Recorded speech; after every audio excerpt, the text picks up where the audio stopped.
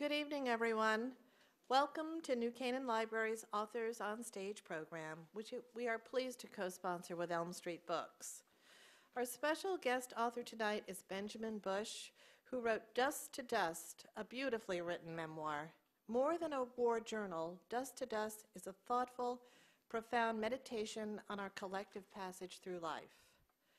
Busch readily admits, and early in the book, that he was attracted to a solitary life even as a young child. He was especially drawn to the elemental, the wilderness, the natural power and force of rain, oceans, rivers, and the ruins of nature and man. War was a wilderness, and I went there too, states Busch in his prologue. As Busch writes, taking the reader from childhood stories to tense combat scenes, the underlying thread is an acute awareness of man's mortality, of life and loss, and a child's curiosity that ever remains. Benjamin Busch was born in Manhattan in 1968 and grew up in rural New York State. He is an actor, a photographer, a film director, and a U.S. Marine Corps infantry officer who served 2 combat tours in Iraq. He played the officer Anthony Colicchio in the HBO series The Wire and has appeared on Homicide, The West Wing, and Generation Kill. His writing has been featured in Harper's and has been twice nominated for the Pushcart Prize.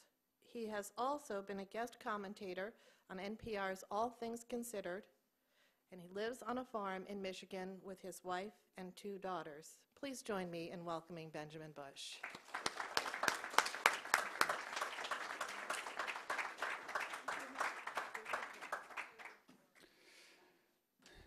Thank you. I'd like to have you precede me everywhere, if I could do that. It does sound a little unlikely when it's all listed in succession, but I've always been a little complicated. Thank you all so very much for coming. First of all, in support of libraries and independent bookstores, but also specifically in support of this particular book, which I am shocked to have written. I thought I could solve most of my expression by way of visual means. I'm a visual artist, and it turns out that I ran into my limits. When I returned from my second combat tour, I got home on my daughter's very first birthday. She was 1 and had no idea who I was. And there was something strange about that, being reunited with my child, and neither of us had much knowledge of one another. We didn't have that instinctual need to be together. She hid behind my wife. She was still very cute and smiled a lot, but she had no idea that I was hers. And within a year, I lost both of my parents. And it went from that strange period of seeing a child brought into the world and having a certain responsibility, of course, and love for that, and then having my own childhood essentially by definition ended by becoming an orphan. And even at any age, it's a shocking occurrence because I think we have a certain belief in the immortality of our parents as children. It kind of gets buried by experience and consequence over time, but it doesn't go away. We still kind of have that 5-year-old's perspective. And whether you've survived your childhood or thrived from it, I thrived from mine. There's so much about your childhood which echoes in your life and defines your impulses that have kind of taken you where you are. I always hope, and this book hopes to kind of reset that native urge, whatever your organic kind of impulses are, to go back and revisit them. A lot of us have kind of been stewarded away from what we wanted, what we thought we were most meant to do by just the economics of life or our surroundings. But I think it was Emily Bronte maybe who said it's never too late to be what you might have been. And so this book tries to put you back in your landscape again and let you define yourself as the child once did. So the book began really at my parents' death. I had only written really letters home from Iraq before that. And scripts, which are entirely different. If you look in this book, there's probably about 6 pages of dialogue if you put all the dialogue in the book together. I don't have an oral memory. I have a visual memory. I have almost a photographic memory for imagery. I can recreate spaces in my head very quickly and very accurately, but I can't remember the exact language of what was said in conversations, which is very annoying. When I write scripts, it's all dialogue. It's 90 pages of dialogue. You know, the scene would be interior library day. Pfft, that's it. You know, figure out the rest. But the rest is all made up. In this one, I wanted to be accurate. I wanted to bring things verbatim. And I count things that my mother told me 17 times in a row as being what was said, even if I didn't remember it being said that way.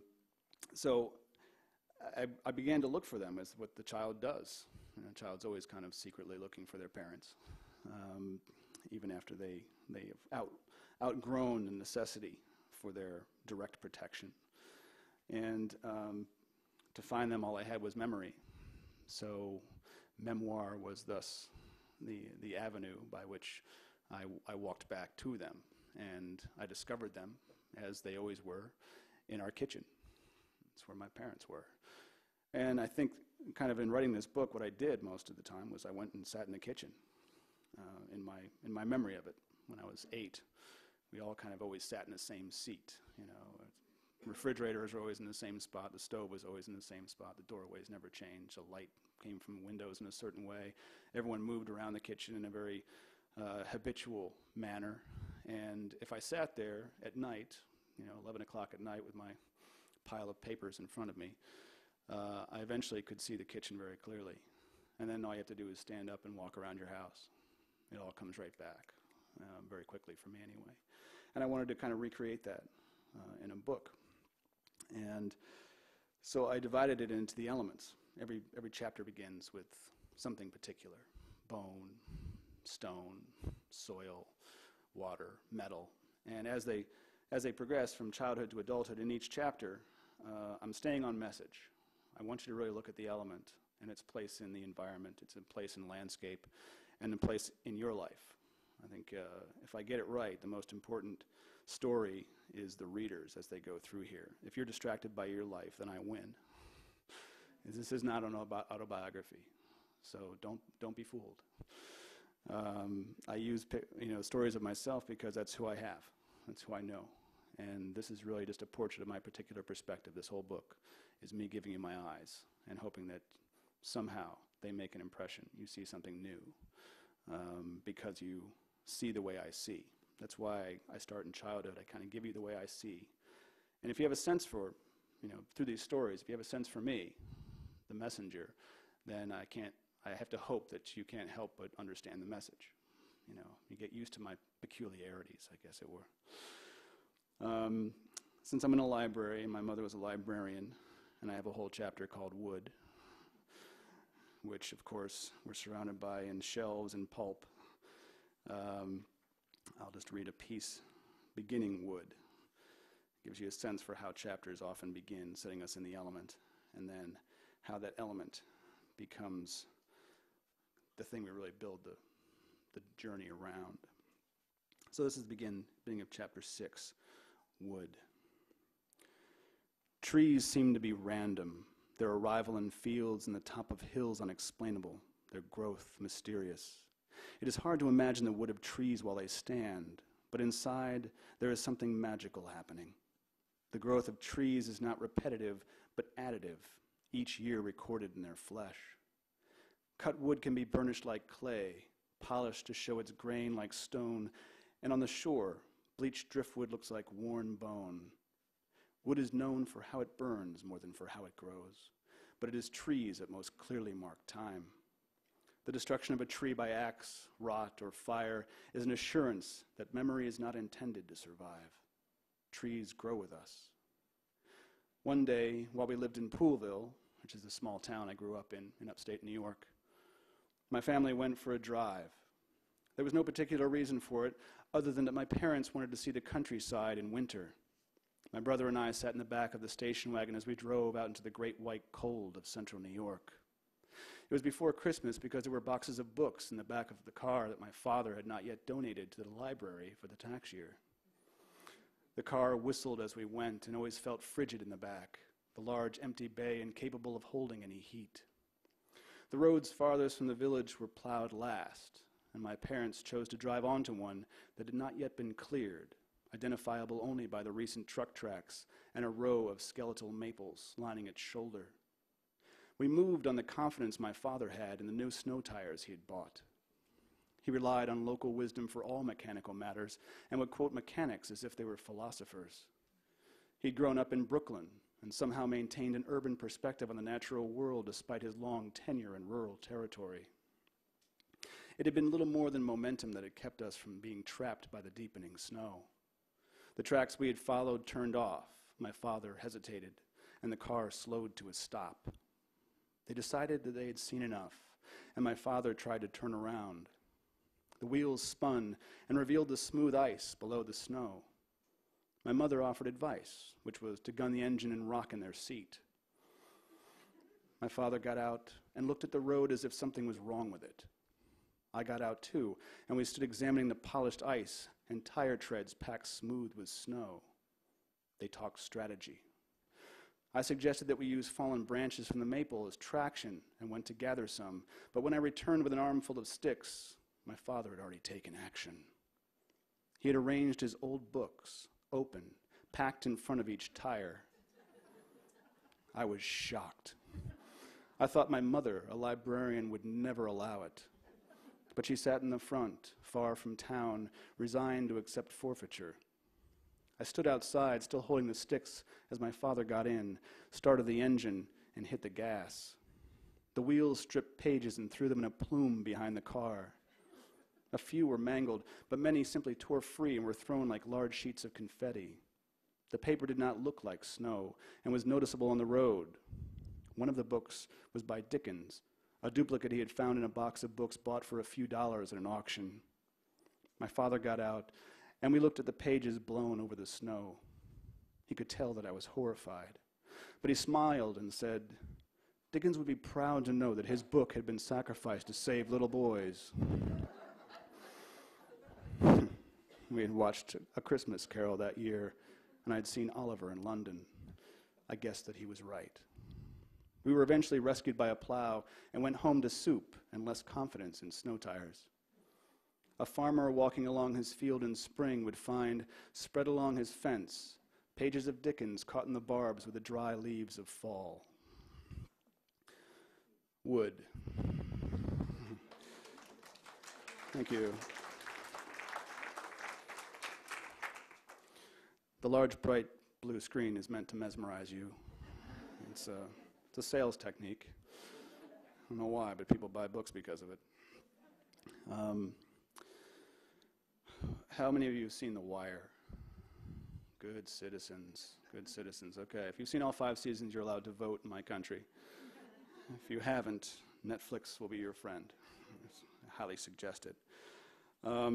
I was always being killed in front of my parents. This might surprise some of you. I was a martial creature, and I was always setting up warfare and recreating it in our backyard, building forts, and gathering local boys for these large conflicts, which of course resulted in nothing because we were just saying bang. But I wasn't allowed to have a gun.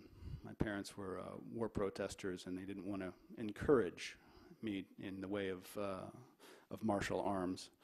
So I would always have a sword made out of a maple stick, and I would always be killed because you can't win with a sword in a gunfight. It's just, I knew the certain realities were going to come into this, even though it was magical play. So behind the house, pretty much every weekend, I would be killed in front of my parents. And I never really thought about what that meant. I didn't really kind of think about the fact that my parents' only job was to keep me from being killed. That's their whole job for life, is the parents' mission is to keep their child safe. And there I was, rehearsing my death over and over again. And when I was in London, I was finally put in a play, and I thought, this is great. I dressed up as a Celt to fight the Romans. And, you have to understand that in England, they take drama very seriously. And in America, we dress up in these pumpkin outfits and bump into each other, and, our parents would film it and clap, and it was a disaster, but it made everyone happy. In England, we had full-on speeches, Queen Boudica, the Roman emperors, And then we'd all dress up like real, these kids had elaborate Roman armor. And I had an embarrassing Celtic outfit that I had made myself with a tomato box shield, and it was just all bad. But what I did have was a lot of practice in dying. So when I was killed by the Romans, as we all were because we were the Celts, I had an elaborate death scene, resulting in the play halting for a moment to make sure that I wasn't dead. And I threw myself off the stage, and this is kind of the first time that I thought I was a professional performer and also a Celt. So everything wound to a stop, and then I realized that through my life, looking back at it, that pretty much all my parents got to see was me preparing for my death scene, and then somehow not actually dying, which was the luck of it. So when I was in the Marines, I went to Vassar College. I was a studio art major, making prints and drawings and sculpture, which usually sends a shock through an audience because I promptly joined the Marine Corps Infantry. And a lot of people don't realize that most of the Marine Corps officers are actually studio art major Vassar graduates. We don't want anyone to know that we're all out there looking for nuance, not for the enemy. But while I was there, I did 4 years after Vassar, and then nothing much was happening in 1996, so I got out the first time, finding myself immediately drawn back into the reserves. But in that little period, I thought that it was time for me to explore film. It's something I always wanted to do since George Lucas. Damn him. He made Star Wars and blew my mind at age 8 or 10. So I wanted to get into film. I didn't want to go to school for it. I was more of an experiential, observational person. The book way of making a film didn't quite work for me, whereas seeing someone make it was all I needed forever. So I wanted to sneak onto set somehow and find a way into acting and find a way into filmmaking. And I figured if I could get on set, I could reverse engineer how it was made. If it cost them $100 million, I could figure out the 7 people I needed, really, to make the whole thing for 10 grand, which is what I've done ever since. So this is kind of that transition, and of course, with the backstory of the fact that my parents were constantly tortured by my recurring death. This just made it official. After a 3-year tour in Camp Lejeune in the infantry, my wife and I moved to a little house in College Park, Maryland, our first home together. I'd wanted to audition for Homicide, Life on the Street, because it was a good television show, and it was filmed in Baltimore, only 30 minutes from our house. It was, in fact, the only local show at the time, and it was probably the only chance I had at a significant role. I'd given my headshots to the casting agent months before, and I was called in to play an extra. They said nothing more than that I would need to wear shorts, bring slippers, and a bathrobe. Yeah, I should have known, right? I arrived on set excited to be in the middle of the production, and a production assistant boarded me onto a van to go to the hair and makeup trailer. I was informed that I was to play a corpse, which was disappointing. I sat shirtless as my death was applied to me. I was covered with a pale paste where they thought I would be seen in the partially unzipped body bag, and a large hatchet wound was sculpted onto my forehead with wax and opaque shades of blood paints. It was an impressive wound. I dressed in my bathrobe and slippers, got into another van, and was driven a block to the set. In a small warehouse separated from the Baltimore harbor by a dock where the water ride stopped was a morgue. It had been built for the show, which often brought its detectives there to examine the fictitious dead. There were extras milling around in lab coats and film crews setting up the room for the shoot. I was directed to a stainless steel table, and I carefully slid into the body bag. Even though the room was heated, the table was still cold. Another extra sat beside me with a pad, as if taking notes of what could only be the most obvious cause of death in history.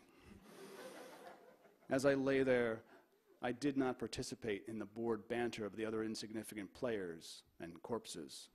I wanted to be noted as professional and focused. I heard the actors speak their lines for camera tests while I kept my eyes closed. Then stand-ins stepped in as lighting was adjusted and the actors rested or continued rehearsing elsewhere.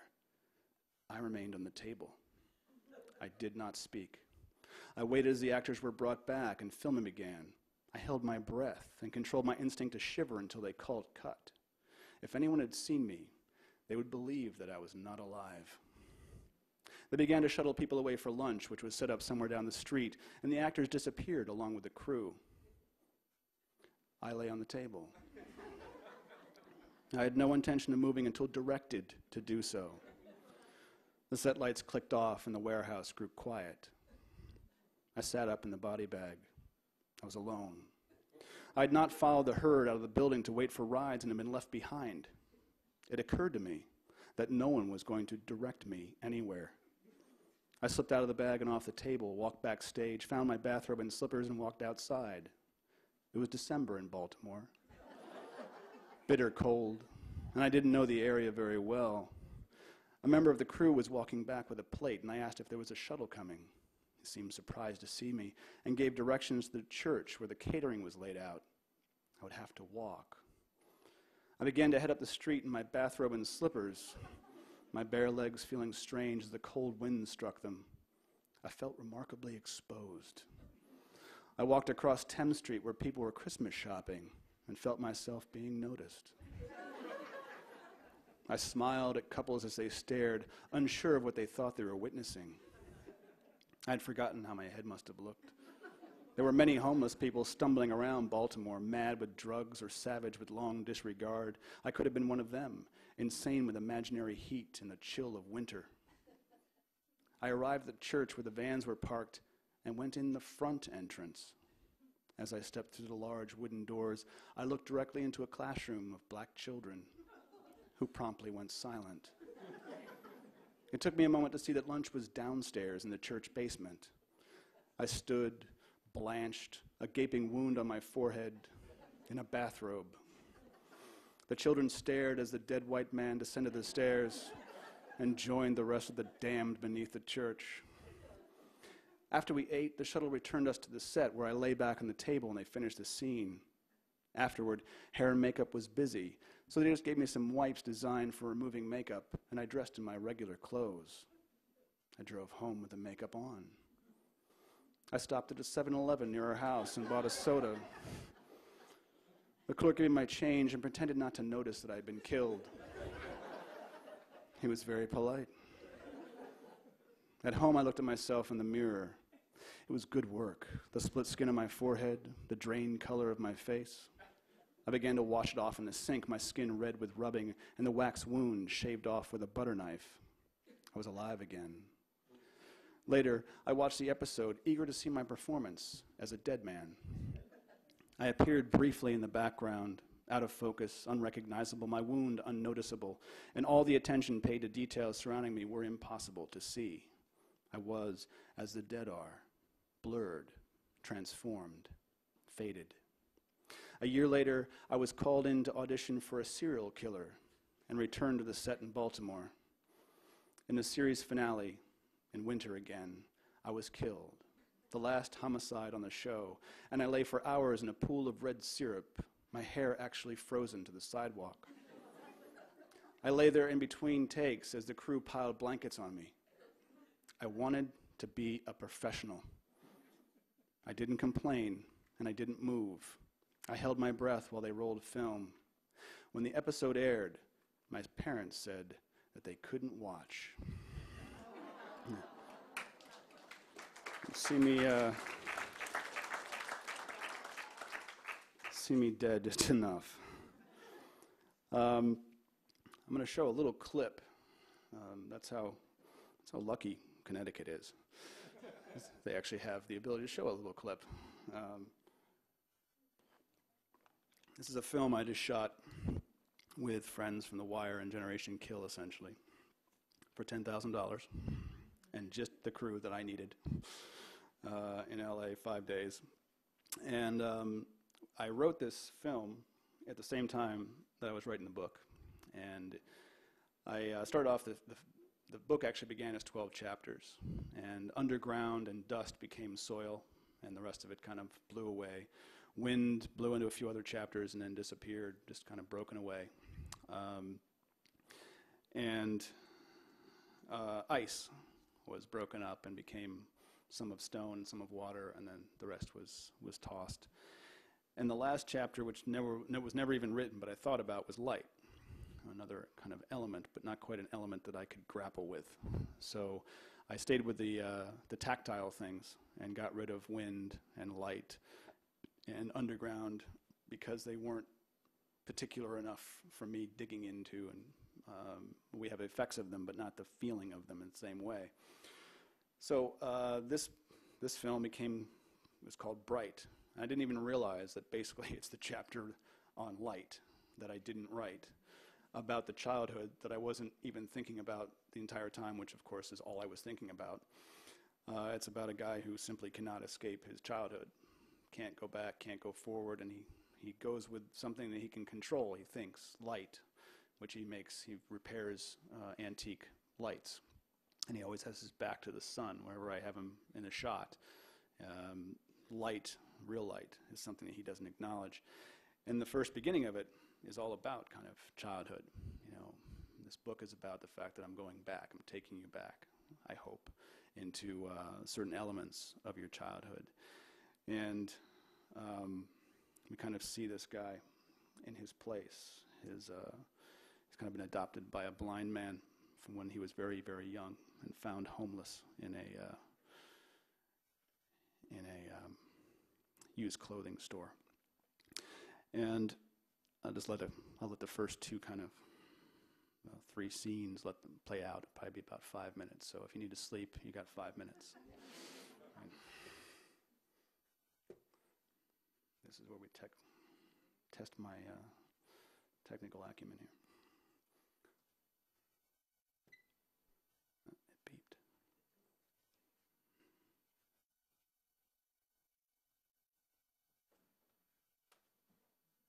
It's reading. It's a library.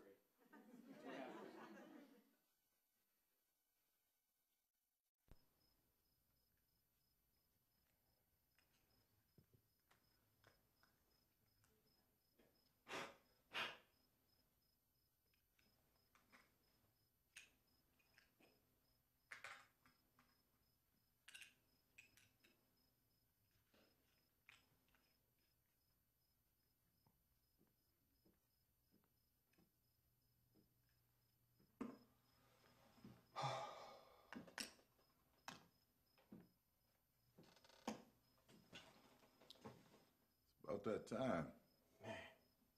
I almost had this one together, but it's missing a fitting. This one's wore out. Yeah, well, I'm wore out. I'll crash soon. We don't have to go downtown in the morning. Jaeger will have one of these. Remember, you got that guy coming in first thing. Oh, I remember. Nothing's wrong with this light. It just isn't right. I know what he means. Nothing wrong with my eyes, but I can't see. Well, I can't make starlight. Sometimes you just have to settle for the best you can get. Don't you ever want to go see the stars? It's too bright here in the city. You can't see the sky at night.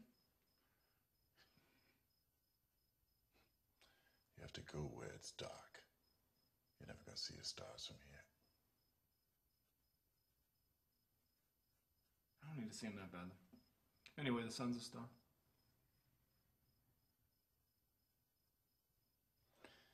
Yeah, well, don't go staring at that too long. You'll go blind. Good night. Good night.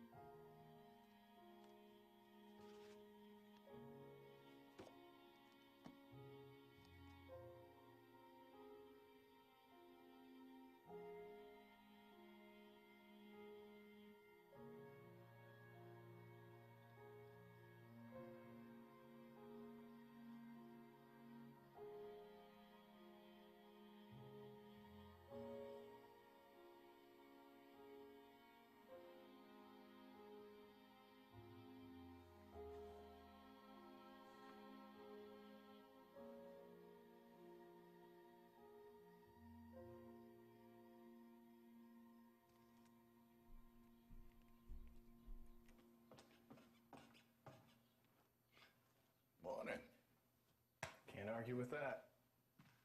I love peeling my oranges. You spend more time peeling than eating. Well, there's a pleasure in discovery. You already know there's an orange inside. Have you ever peeled one and found something else? We didn't have oranges where I grew up. Have you ever gone back? Where? Home. No. It's a long way from here. On the other side. East across the desert. Road passes through empty land, then prairie, then wheat. Barely a single light on earth for hundreds of miles at night. But the sky, lit like a city. I can't imagine. Well, you don't have to. It's really there. Haven't you ever wanted to go back to the place you started? Someday. Can't ever do that. A child can only go back to that place as a child. I'm something else now. And besides, I figure I wouldn't recognize the place if I saw it again anyway. I mean, my people long gone, and the sounds have probably all changed, gotten new. Have you ever been outside this place? No. You know I haven't. Look, I was just wondering if you remember from before. I don't remember anything from before. I don't understand why you keep asking me. I've been here so long, I'm afraid to leave anyway. Someone said we must travel in the direction of our fear. That doesn't sound like very good advice. No, it doesn't. Wait, what does that even mean? Fear would travel towards safety. Oh, they're saying run away. That's good advice, actually. No. Means you must travel towards that which frightens you. Become brave. That's back to bad advice. What if you're afraid of sharks?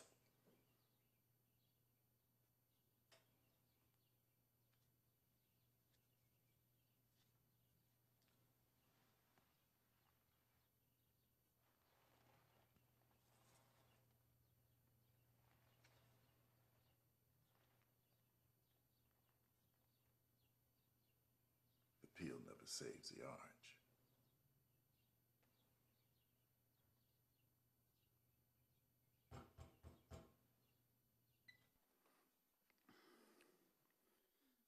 Peel never saves the orange, indeed. So you can never go back to that place as anything but a child. That message obviously came out of the fact that I was going back into my childhood and dealing with a lot of these things. The film's a contemplation. If you're waiting for the action sequence, you're waiting for a long time. And it's one of those one glass of red wine films. And you sit back with no distractions and just kind of let it happen. But it is. It's just it's a meditation on where we are, and the book does some of that too. So how are we doing on time? We're going to get beat around the head and neck by the police, or are we doing all right? Are there any questions, comments, or witty remarks that I should probably address at this point before I can read a lot. I mean, it's kind of cheating. It's 320 pages, and I could go forever. I'm familiar with most of it. And any questions? Anyone? I can keep on going. Yes, sir. You mentioned that your parents were against, for peace against the war. How come you ended up going to Iraq twice? Well, I'm not my parents, and they realized that very early. The great thing about my parents, among other many great things, because they were awesome, is that despite the fact that they worried about who I actually organically and intuitively was, they never destroyed that. They let me be who I was. And even though they kept certain things from me, they didn't keep me from certain things, if you know the difference. You know, they wouldn't give me a gun, but they didn't stop me from joining the Marines. You know, and they couldn't anyway. I knew I was doing that. You know, the book kind of shows that everything that I am now, which sounds like a strange resume, I was at age 6. And I just followed every one of those impulses, for better or for worse, and my parents let me. That was the great thing they gave me, was that freedom to bloom in all these different things which attracted me, including the things which they feared most. And then I did the thing they feared most, which was I left them and went to war. And then I did it again. It's the great unfairness that you put upon your parents and your loved ones and your family, because we all talk about the selflessness of service, but there's also something selfish about it, because those who are left behind are left behind. And what you know to be your situation in the world, when you're at war, there's very little to know except exactly your spot in it. At least you know that much, whereas the family you leave behind has no idea, and they're left to imagine it being worse and worse and worse. And when I was wounded in my second tour, then it became far worse, because I couldn't even hide that I was actually in danger. You know, as long as you don't get hurt, then maybe you're really not in danger. You're in a safe place. And after that, you know, there's nothing I could say except, you know, everything's fine. Everything's great. You know, 6 more months and it'll all be over. But I didn't think I'd survive my second tour. I thought pretty much from the first 2 weeks that I'd be killed there in Ramadi, which was just a vicious city by 2005 when I went there. We have a veteran right here who served with me in the 5th Civil Affairs group. And I thank you and I honor you for your service. It was my honor to serve beside you. And the situation was bleak in 2005 especially, and in that section of the world especially, because it was the Sunni capital. You all know about the Sunni Triangle of Death, which we delightfully named for its little place in the world. But that's what it was. And so because of the job that I had to be very vulnerable and very visible. And I just figured at some point, you know, because I knew they wanted to get me, they would. And I just lucked out. They hit all kinds of people but me. And that's the thing about the randomness of war, is despite the fact that you prepare for years and years, it was 14 years of training for that moment, death just arrives. It just picks you. You know, snipers are training too, to shoot you. And roadside bombs are not random, they're deliberate. But for you, they're random. And we lost some very good people in 2005. My best friend was killed in front of me in 2005, and they just picked his vehicle, not mine. Just, for me, completely random. So I was convinced in the very beginning that I was doomed in that tour. It didn't change anything that I did. It didn't make me careless, but I went about things very differently. In my first tour, I was a commanding officer of a light armor reconnaissance company, and because my Marines expected me to be invulnerable, I wore it like I was, enough so that I believed my own myth. And I just was convinced that I couldn't be killed in the first tour. It was ridiculous to assume that. And I acted that way. And there's something encouraging about someone who has that attitude to a certain extent. In my second tour, I thought I was dead already every time I went out. And the interesting thing was that the immortality and doom produces about exactly the same lack of anxiety, because you don't have a hand in either. You know, if they can't get me, well, why worry? And if I'm dead already, well, why worry?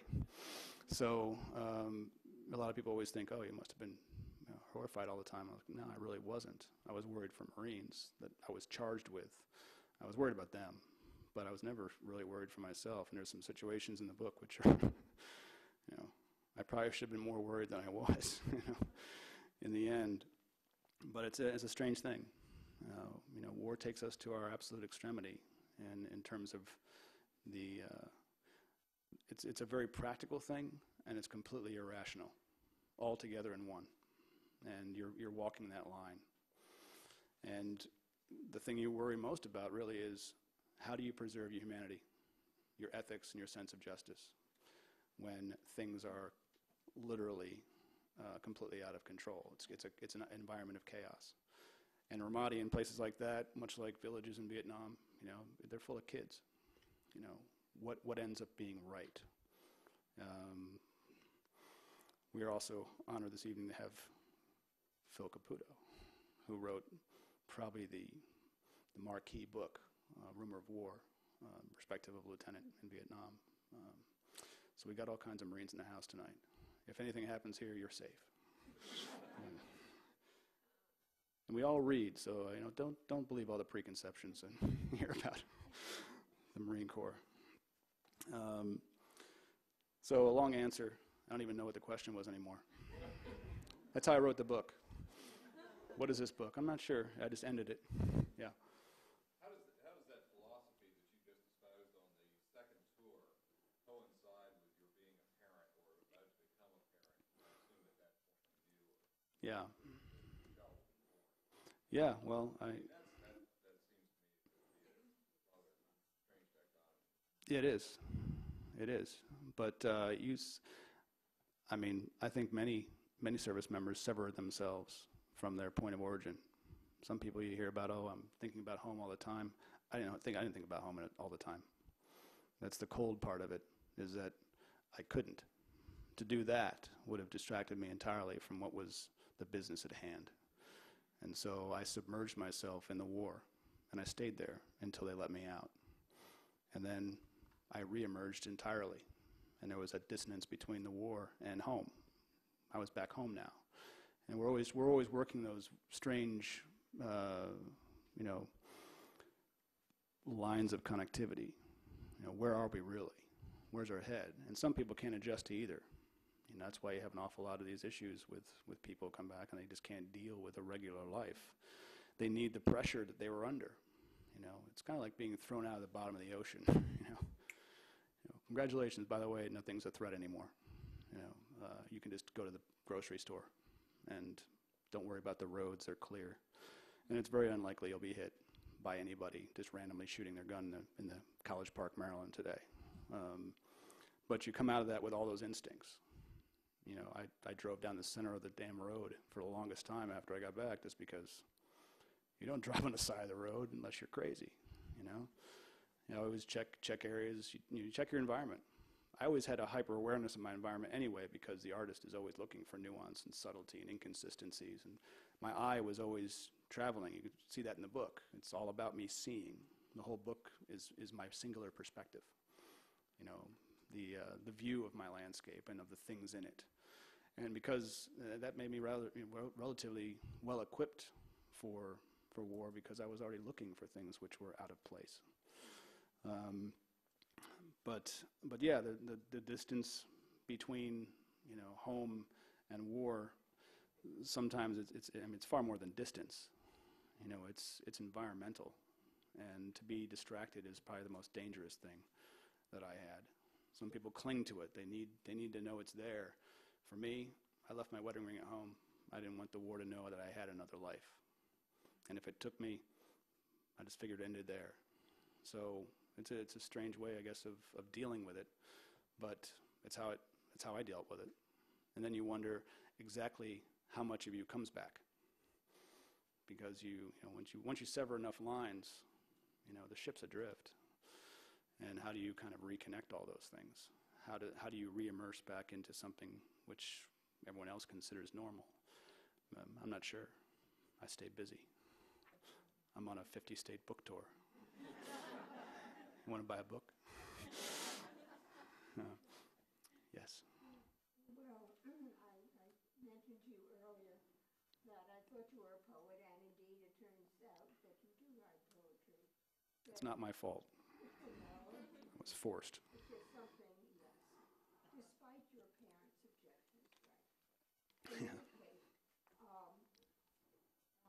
in the prologue, you say, childhood is still present in me. I can hear my own echoes now. Elliptical, my voice changed, but not the wonder I had.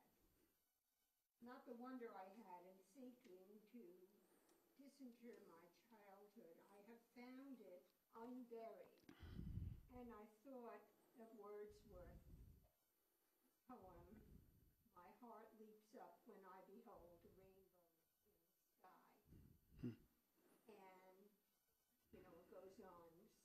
be it when I grow old, the child is father to the man.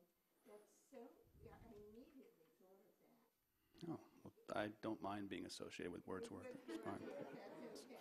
Go right on thinking that. I think one of my very favorite passages in the book is the stacking wood passage. Hmm. And that description, where it ends up like almost like a symphony with the sound of the metal and I thought that was a really genius image that you did there. That was so wonderful. I was a musician once, so that appealed to me possibly because of that Well, thank you. background. I was just trying to, as accurately as I could, describe the environment that I was in, and all of them, there's sights and sounds to everything that I think place us well. If you can get a familiarity with context and with all the things that go into the landscape around me, the sounds of the woods, the sounds of a river, and the sounds of just a simple warehouse space, sometimes fascinating to me.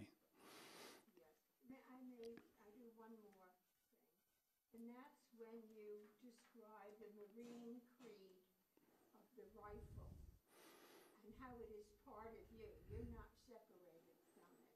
It's part of your body. It's part of your soul. And that, I think that passage, I think it's on page 3, or 4, I forget now. Oh, no, here it is, marine rifle. That's on page 26. I was amazed and somewhat horrified by that passage. Well, that's the Marine Corps. We're amazing and horrifying. That's how we bill ourselves worldwide. But yeah, it is a fascinating thing when you read it out.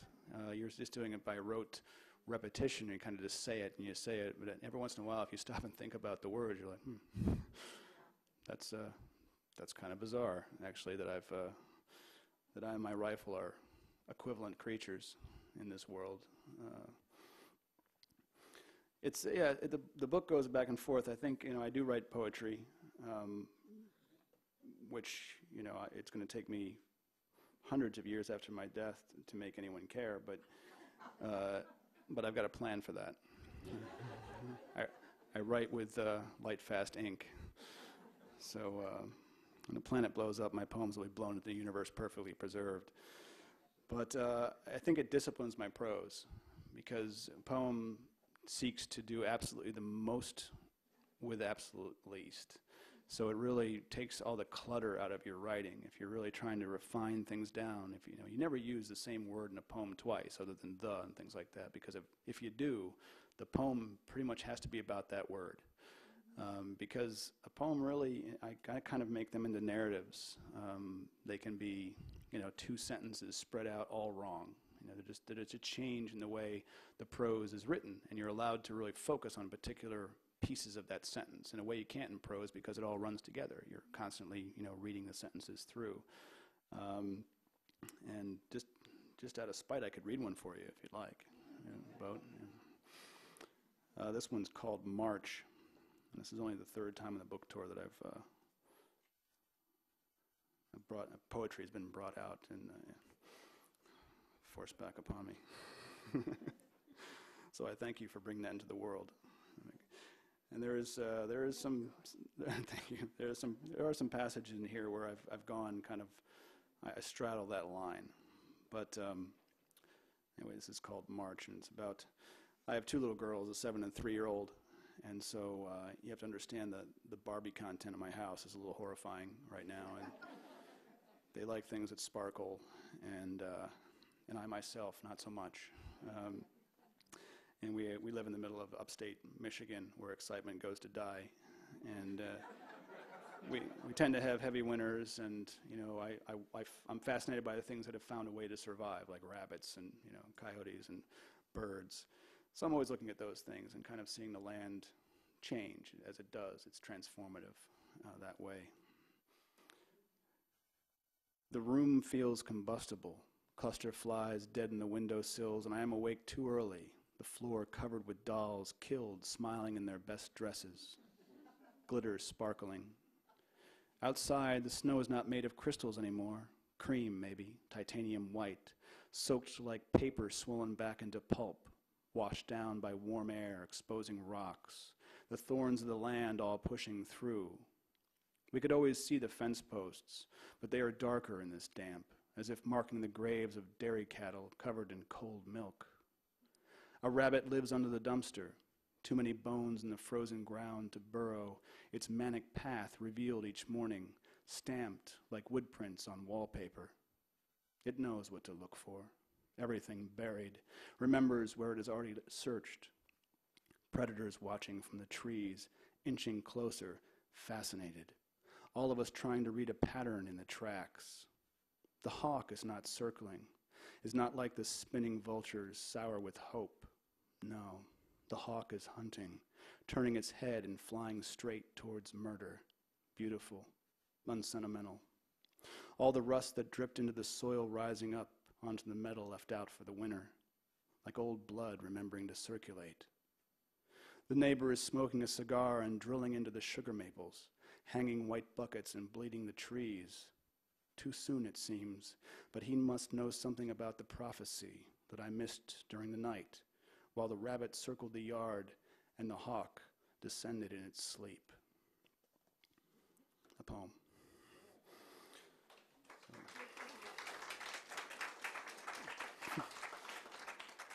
Run.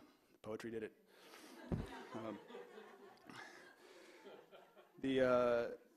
The book dallies with a few passages which kind of go into description that require a certain destruction of regular prose.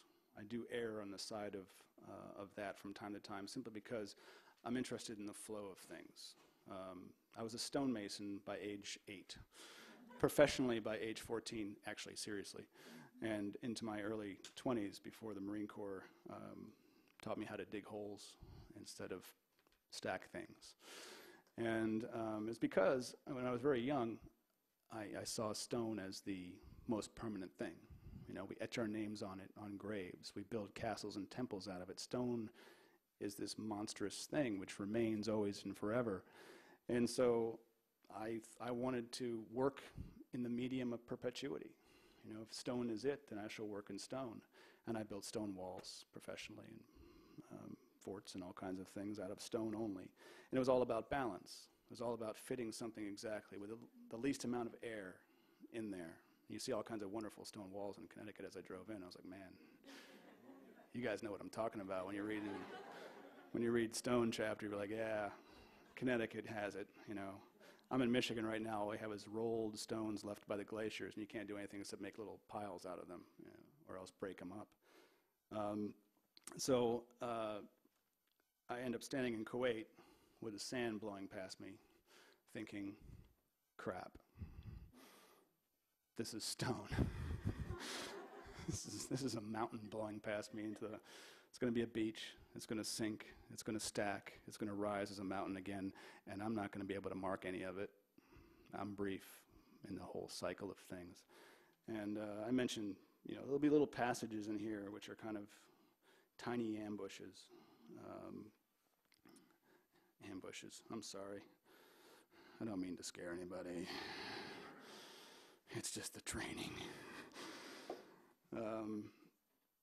There's always these little moments, and I was most concerned, I think, when I was young about disappearance. You know, didn't want to disappear, didn't want my work to disappear. It's the fear that all artists have in trying to create something immortal that it won't be. And so building things I thought would be my way, and then I see things decline, and it upsets me. While my father was up in his workroom writing words, you know, the Bible's still in pretty good shape. You know, the Greek tragedies, but somehow we have those. And my father, as the temples collapsed, was thinking, words are better than stone, as he watched me build stone walls outside the house, going, stone is better than language. You know, so trust in the wisdom of your parents. This little piece from Bone. I knew that the world was wearing down and that what was worn off was piling up. I wanted it to be imbalanced in favor of piles, the cumulative somehow increasing more quickly than the reductive, the earth expanding, our work contributing to a rise in the land. To think this way, you can never visit the shores of the sea where the collision of mass is so visible. The solidity of rock can be seen being randomly damaged, the violence of water so continuous, the planet's instability revealed to be obvious, and we are content only because we live lives too short to register the speed of ruin. I'll just be dropping stuff like that all the time. Just bam. Just bam. You went right into the passage I have marked here. This is on the Hey, end. I'm doing the readings here, you know. It's at the end of soil. Soil.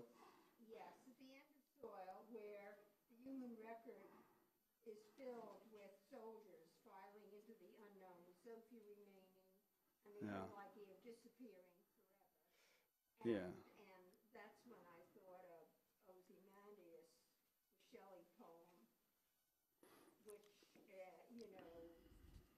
round decay of that colossal wreck, boundless and bare, the lonely level sands stretch far away, and there's the large head, which says, I am Ozyman, king of this and that famous poem. And I thought of that. There's nothing is left. Yeah, I mean, much of the discussion here is about mortality and the defiance of it. But it's not untraveled territory. People have been worrying about these things for a long time, been writing about it really well. But all I could give you was my view into that from a very particular. I learned a new word, avulsion, which I didn't know. Yeah, I'm good for that. Every once in a while I'll drop one. I don't want to hold anyone hostage, so if anyone needs to go, I totally understand. And if you want to pick up a book in the back, I'll sign it for you, and you can pick it up later. I know some people have, days and lives and things like that, whereas I don't. I just exist here. This is where I materialize and dematerialize. Yeah. It's you. You are chosen.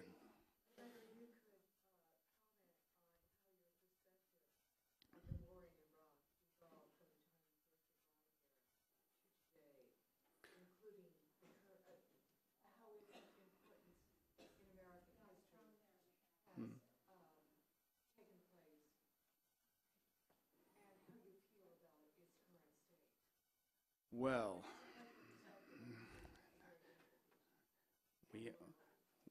I don't know that I have the days required for this answer. You can look me up on Newsweek's The Daily Beast. I did 3 essays there, which kind of go into Afghanistan, Iraq a little bit, and shadowbox a little bit with the situation. But obviously, I think everyone realizes that the reasons we went to war were proved to be inaccurate, incorrect, and thus the invasion was unjust.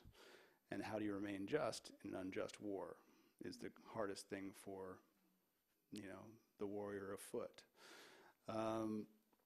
What I focused on was that my Marines were America, and it was my job to return them to it, doing as little harm as possible, and to present ourselves in a way which had as much humanity and ethics, despite the scenario that caused our arrival. Because in the end, my answer, I guess, is once you're there, there you are. I didn't make the wars. Marines were sent to them. That's the job. It's, I guess you have to ask, really, how does the electorate feel about the war they sent me to? Is the overall arching question.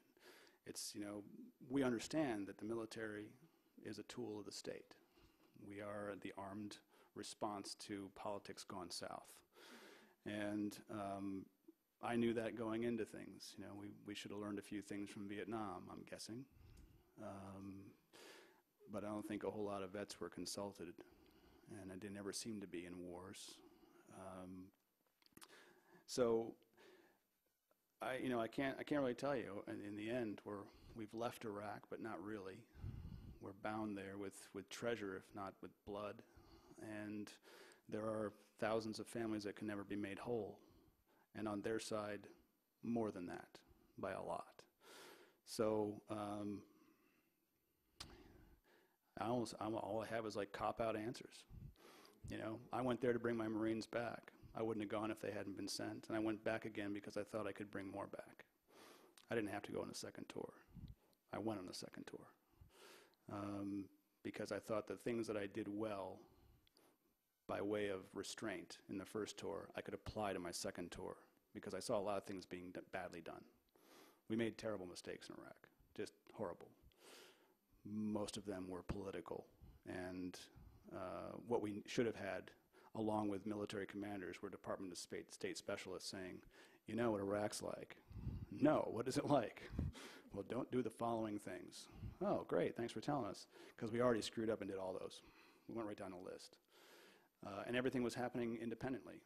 And so it just happened to be that on the Iranian border, there was a Vassar graduate who happened to be an artist running around not talking very much and listening and trying to figure out what the best native solution to native problems would be, and then trying to do the best with his unit to encourage those results, even if they were ridiculous. If they were at least their desires, then it was my intention to bring those to bear and not to try to throw a template over Iraq, which is what a lot of places were doing. Like, oh, we'll just make Iraq democracy, add some water, it's a desert, stir, and just wait for everyone to be happy. And things went horribly south quickly because Iraq is 3 countries anyway. I thought, if I had been a monarch of some kind, that I would just make it into 3 countries. Hey, Kurdistan, congratulations. Make your own visas. You know, this Sunni country can form itself, and hey, congratulations, you have all the arable land.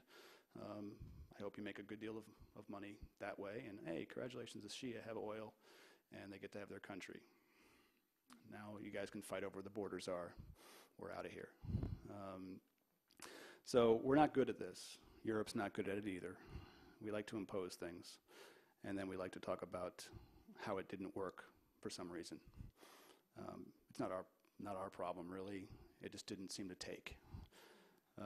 So we're seeing that all transformative. I mean, we're about to see Israel make a wonderful mistake and bomb Iran and see how that changes the entire disposition of the Middle East. I mean, Egypt's teetering, Syria is a failed state, Libya is now in the hands of Islamic extremists, which makes me a little concerned.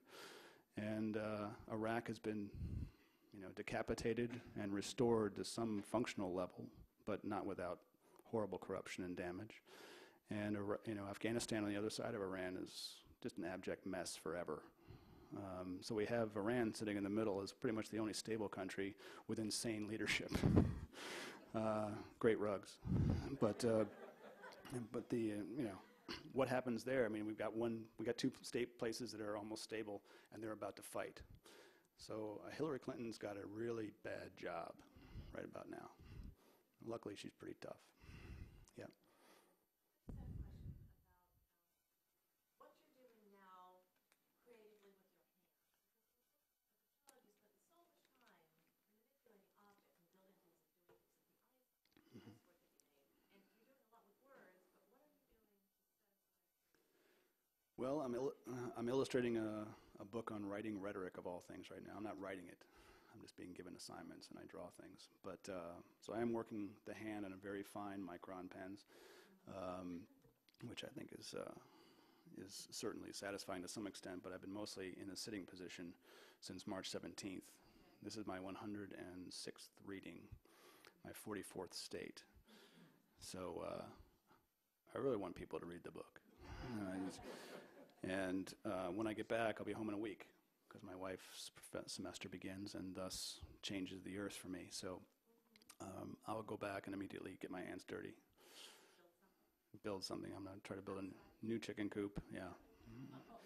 I built one out of hay bales to get us through the winter because I didn't have enough time or money to build something elaborate. But now that I can think it through, I've come up with the greatest chicken command center in history. The thing is a fully functional battle station, which looks like it's probably built by Queen Victoria. I've come up with all kinds of absolutely unnecessary frills for this thing. Don't tempt me. I'm trying to get efficiency out of my Prius, and Stones is going to blow it. But does everyone need to go?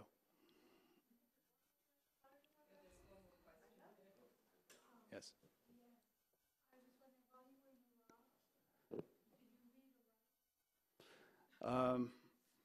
No, I wrote home once a month, which is where my voice came. I wasn't a writer before, really, because I was writing dialogue and not description. I thought, like I said, I could do everything with images. So I was taking photographs and making films like this, and I was what? No, I always see like a photographer. It doesn't matter if I'm being shot at or not. I'll see a tomato on the ground and go, ooh, But, and that's my images are of Iraq. I took about one image a day because that wasn't my thing to be able to do. If I was a combat journalist or something, I would have taken 1 billion pictures. But I took one a day, usually, and it's when I could. Interior space, or I was, in a place where I was safe enough not to disturb a patrol or something. So I went out and patrolled 3 times a day, every day, sometimes more. So I saw a lot of things. It was my job to see things and kind of assess the city over and over again as it came apart, and we fixed things, and they were blown up, and we fixed them again. Not much reward in doing some things. I was wounded, driving infant incubators to a women's and children's hospital because I figured, well, I'm not fighting babies yet, so maybe I can make a good impression there, and the mothers might be happy with us for that, and maybe that will form a change in their opinion. Why would they come invade if they're giving us infant incubators? Maybe somehow this language will begin to be important. So I would write home once a month because we had no press. Ramadi was too caustic, and no one would come there. No one. No NGOs, non-governmental organizations, nobody. It was just they left the Marines there and some of the reformed Shia army soldiers to try to work things out. And of course, the Sunnis thought the Shia were the enemy too, so it made for a great time as we worked all that out. But once a month, I'd sit down and go, okay, I'm going to figure out what's going on right now because nobody knows. And I'll send a letter home. And I'll just make Xerox copies, and they send it for free, which is the one benefit from overseas work in the Marines and all the services, free mail. And so those letters, 7 months I was there, 7 letters, they'd either be a page long or they'd be 8.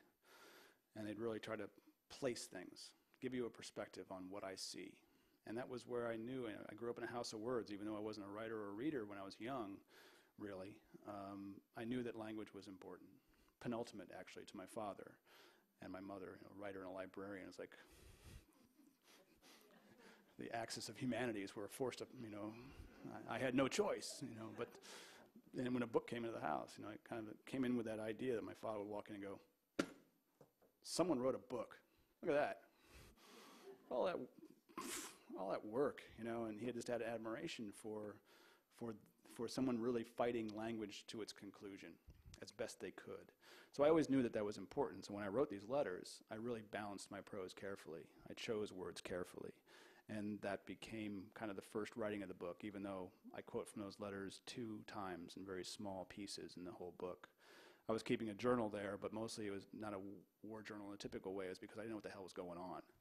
So I was trying to track everyone and build family trees and find out why this part of the town hated this part of the town and who was fighting over water and everything. Just trying to make detailed analysis of the city, try to give myself a comprehension of it.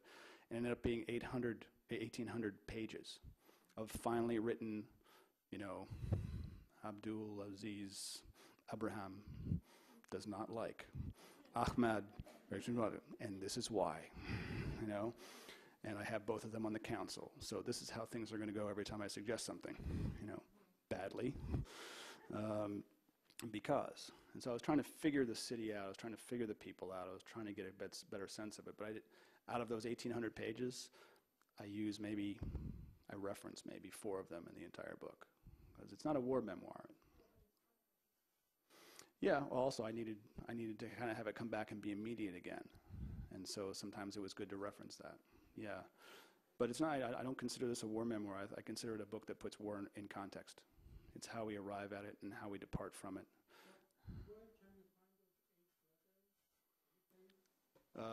I'll send you copies. Give me your address at the end. I don't send them to people. They just are. But if you're interested, there's nothing I can say that hurts anybody now.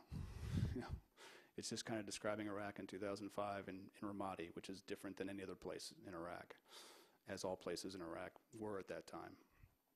You could have a great time in Kurdistan. They loved us up there. We liberated them.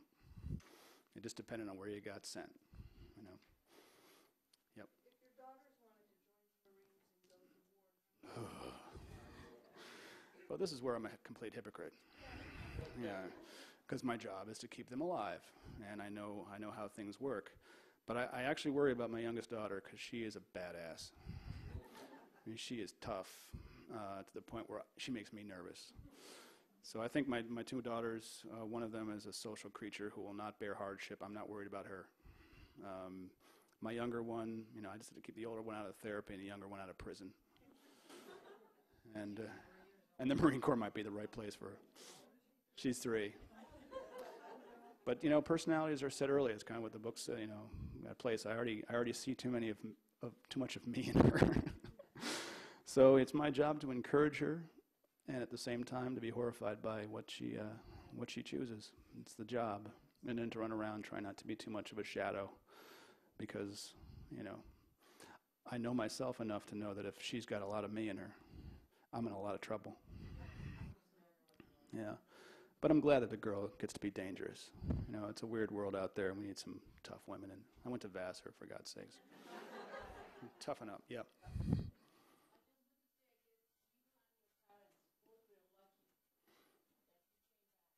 Yes. Yes. I was lucky and some were not. And that's how it works. Yes, they did. And they saw my first daughter, which is great.